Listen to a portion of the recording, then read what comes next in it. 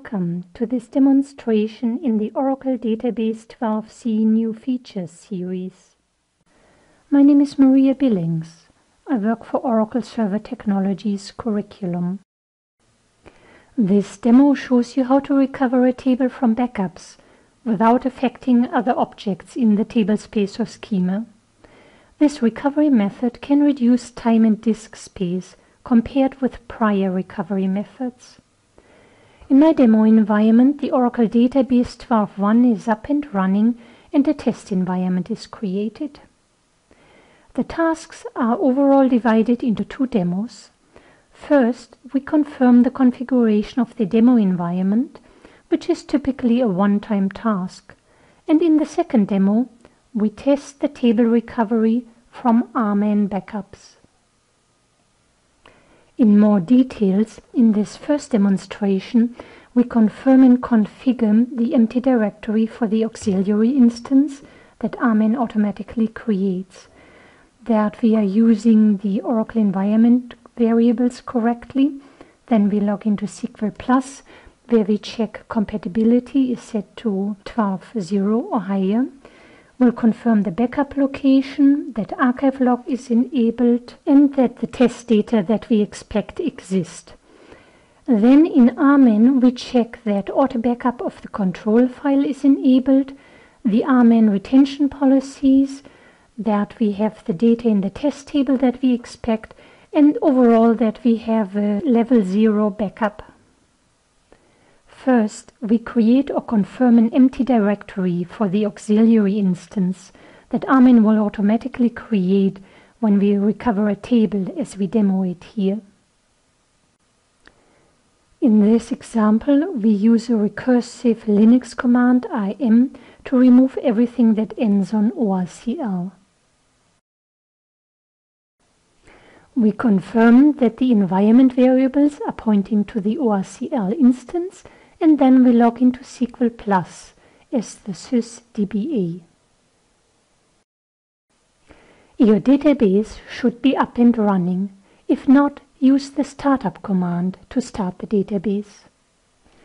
To be able to take advantage of features new to the Oracle Database 12.1, you need to ensure that the compatibility parameter is set to 12.0 or higher, which it is.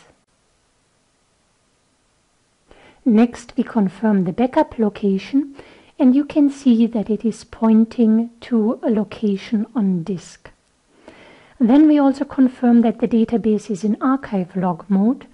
As sysdba, you could use the archive log list command, but by default as sysbackup you cannot. But in either case, you can use the select as we show here in the slide. We want to ensure that the setup has been executed, so we query the DBA tables view after a few formatting commands.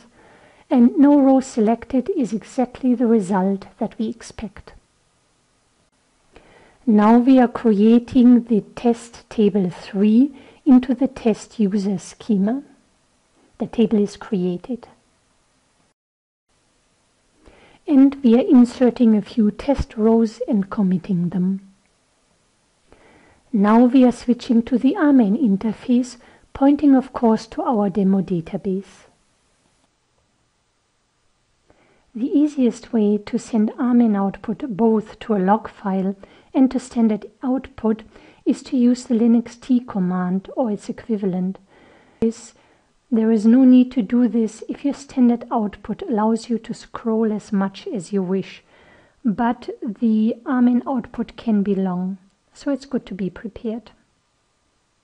Logged into RMAN, we confirm a couple of settings before we back up our database. So here we confirm that control file auto backup is set to on. If not, you would use the equivalent configure command to ensure it is on. It's also always good to confirm the retention policy, which is set to redundancy 1. And then we display the schema. You see here that our test table space exists as data file 5. Next, we list existing backups and find a level 0 database backup.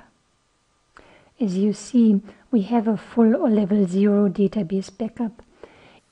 In this demonstration, we showed you the basic items which you might want to check before starting a table recovery from backups. So obviously that you have a previous backup and that all these parameters are correctly set. Please view the next demo where we execute the actual table recovery. Thanks for watching this demonstration.